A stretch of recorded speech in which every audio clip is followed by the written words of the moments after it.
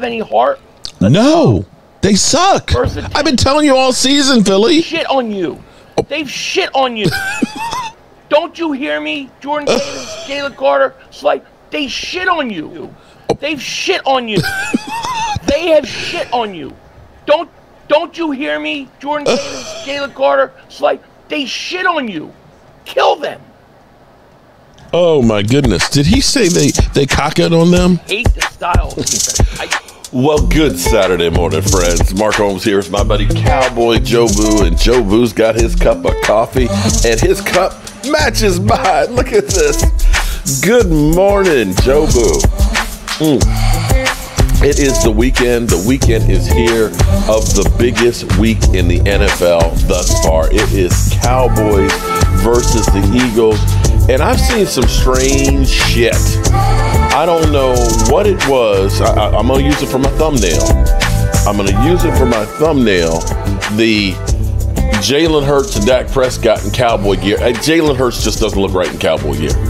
They should have had him in a big a bird outfit. You know, just put him in a bird. Or better yet, how about a chicken outfit? There you go. A chicken outfit would have been perfect. But all jokes aside. Fuck them birds. Fly, Eagles, fly. Now we shoot those birds out of the sky. Stupid dumbasses managed to give up a 3rd and 30 to my sexy arm. Pathetic defense and team. No wonder I own those piece of shit frauds every damn year. Don't get me started on the fans. You boo me while I earned a respected award. Losing the Super Bowl was just karma for you fuckheads. I can't wait to drop 100 on your heads next season while being the daddy of the NFC East again.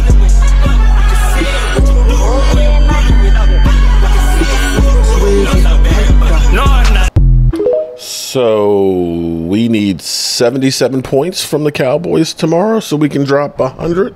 Or was he talking about playoffs?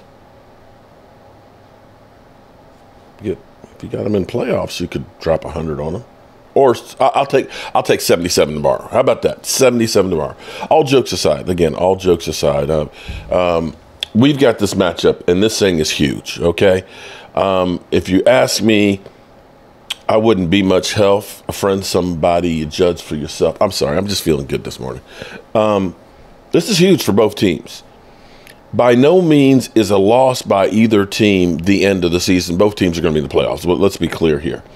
And we've seen teams that have, dominated. They always say it's hard to beat a team 3 times in a season. So, of course, if the Cowboys win, that will be what the Eagle fans are going to be, holding on to. They'll say, oh, well, you can't beat a team 3 times. So we got that one out the way.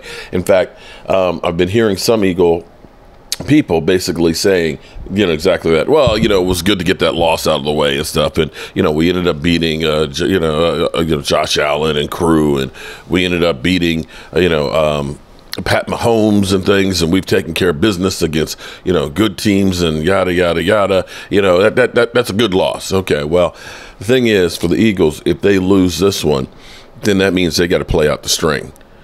That means if San Francisco, which does not have a really bad schedule either, you could see both of those teams going through and possibly winning all the rest of their games. The Eagles would end up losing home field advantage and have to play another playoff game and potentially play in San Francisco if it gets that far. For us, we'll at least temporarily get hold of the NFC East. Unfortunately, that loss to the Cardinals may be the death nail of being able to get the moving up from the 5th seed, but we'll see. I've heard so many different scenarios and things. Going into this game, the Cowboys are red hot. The Cowboys, be it people will say they were playing nobodies and it's a 14-game win streaks, and it was against tomato cans, including the Eagles last year when the Eagles had nothing to play for, so to speak, even though home field advantage was part of the equation and Jalen Hurts was out, although Marcus Mariota and the offense scored 36 points. All those things. It's Cowboys versus Eagles. It's a division matchup. The Cowboys are about as healthy as they've been, and you have to look and honestly say the Cowboys have been getting better since the San Francisco game. They just have. So many different things are beginning to click for the Cowboys. You're seeing Jake Ferguson, a.k.a. Fergalicious, beginning to become one of the better tight ends in football and being a security blanket. But not only a security blanket, you're seeing him do things that are Travis Kelce-esque. Not dating Taylor Swift or anything, mind you, but catching the ball, moving in stride, and making yards after catch. And now we get Peyton Hendershot back, who hasn't played since week number 3 off the injury report. And you've also seen Schoonmaker beginning to get some playing time and doing some good things as well. Beyond that, even you're seeing Turpin with his speed being able to use. It's kind of hard to believe that Kellen Moore had that kind of speed and wouldn't use it. And, of course, Brandon Cooks has been the wild card. Ceedee Lamb, believe it or not, he was way, he was so far back. He was in the back of the classroom in wide receiver school to A.J. Brown. He is now past A.J. Brown. And so as you look at this game is, I want to say, the MVP. This is your chance to stake your claim to the MVP trophy for the quarterbacks.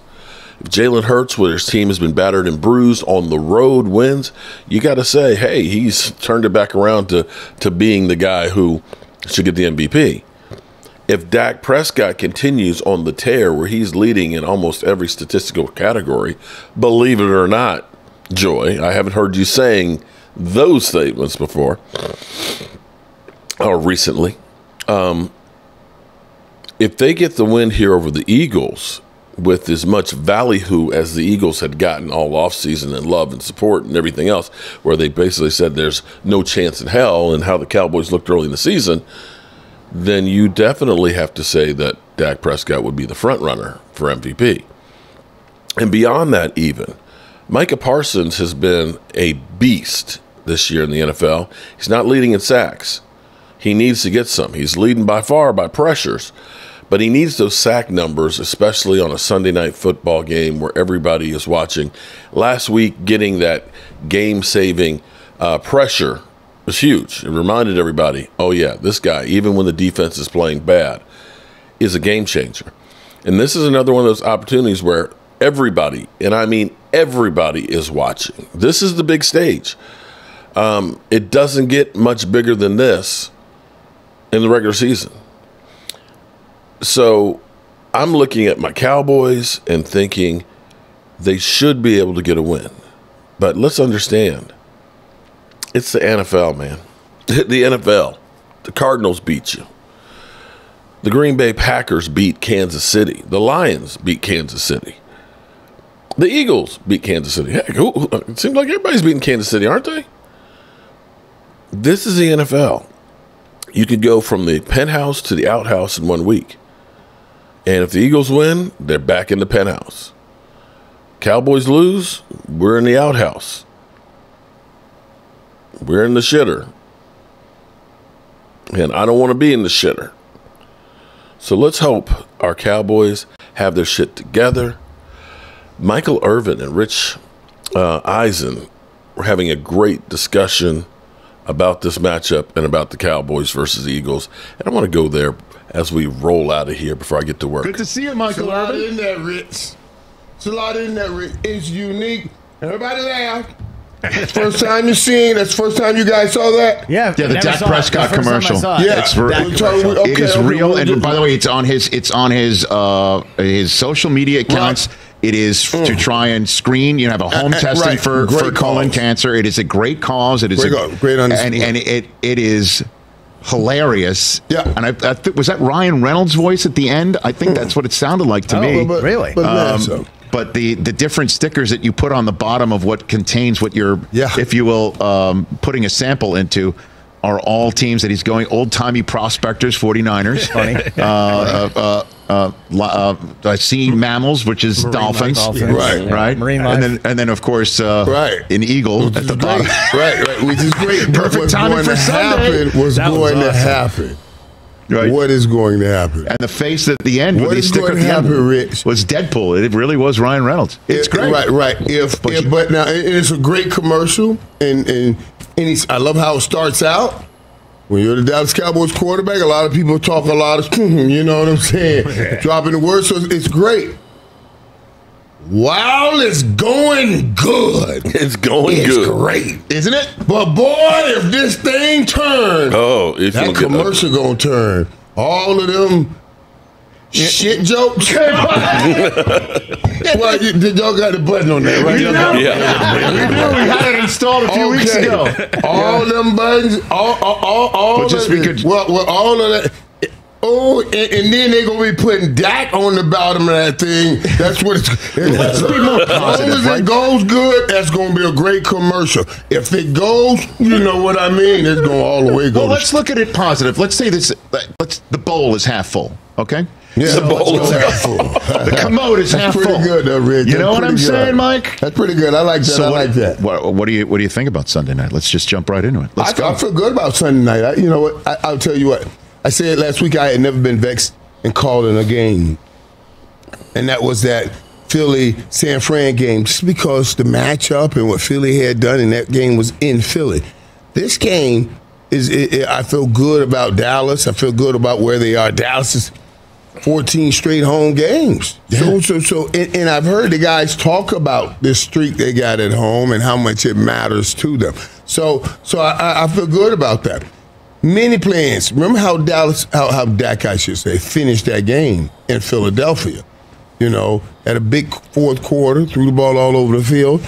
I need him to start this game like that and try to put Philly in one of those situations early on. But it's going to be a great game. Well, it makes sense for him to be able to do that because of a couple things. You just saw the Philadelphia defense is exploitable. Right. And number two, Darius Slay. I mean, you name another. Their offense is up there right now. Dolphins, name another offense in the NFL. You can't put anybody above Dallas right now. They are crushing it. You know, McCarthy, when he took over the play calling, I know there was a lot of like, okay, good luck with that. Bringing that old school mentality here. And but I think it worked. But my God, has it worked? And so you have had a front row seat to CeeDee Lamb's ascension. What is different? What is changed at all? Or is it just this is the natural, order of things for things him? Have changed because they've given him more opportunities.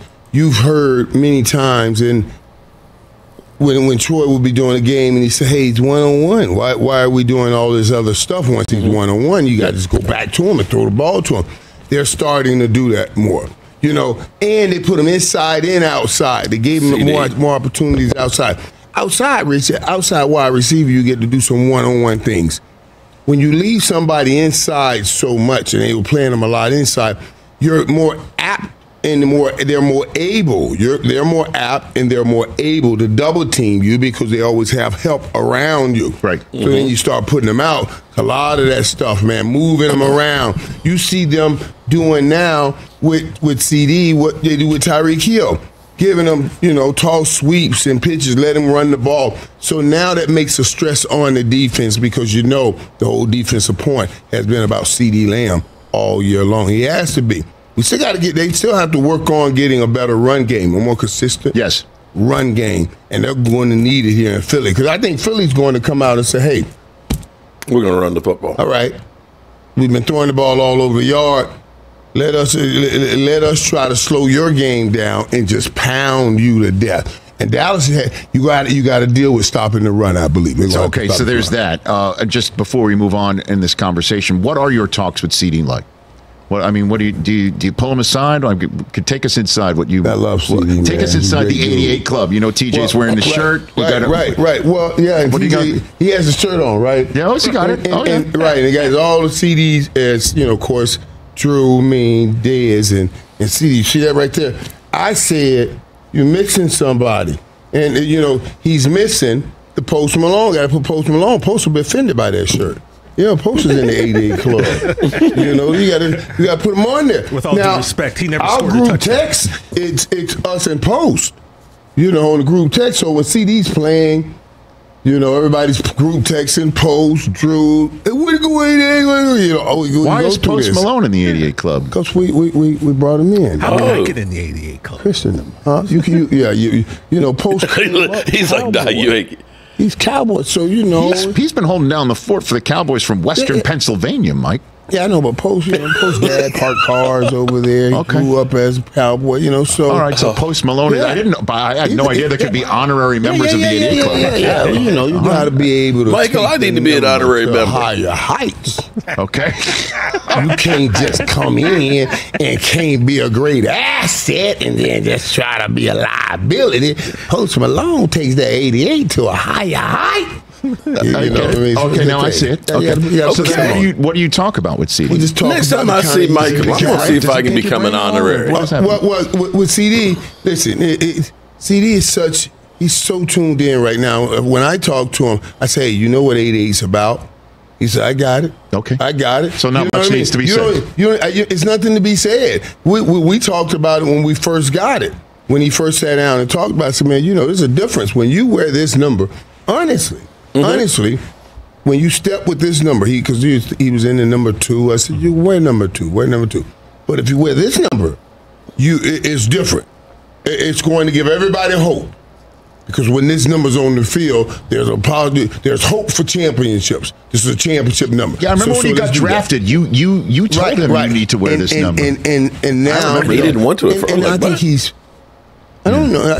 He's taking it on now. Mm-hmm. He can appreciate it. And I'm telling you something, man, he's just a great dude. When I went through something, he came, we were talking, man, and I texted him. I came with him, he hugged me and grabbed me and walked off. And he didn't know that I was going through anything.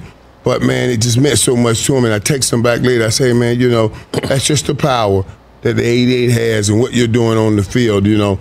I said, I know if you made this old 88 feel better, I know what you could do for kids wearing that 88, so I just appreciate you. You know what I mean? Those kind of conversations we have, too, because he's just a good dude, man. Mm-hmm. I'm so proud of him and proud of the success he's had. Well, you divide 88 by Aikman's number, right, and you come up with 11, and that's Micah Parsons. What do you think about that math? You probably never thought about that math, good, right? I never thought about it. Right. Divide your 88 club by your quarterback, and you come up with that's kind of a reach there. 11. And that's the guy right there. He's already said that we need a significant win, and you need to dominate. Yes. You need to dominate That's what we need to do.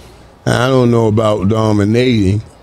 You know, I would like to see that because I think, you know, there's still some things the Dallas defense has to prove. Well, in terms of that, I don't know if you covered this on Undisputed this morning because, you know, we're kind of up against you in a way. Yeah. So did you hear what Nick Bosa had to say with the blueprint? Have you heard about that? Oh, I have not. Okay, here we go. This was Nick Bosa saying that he believes what the 49ers did against the Eagles offense is a blueprint that others can follow. It sounds like he is advocating that the Niners cracked the code. They want us to. Niners Sunday. Here it is.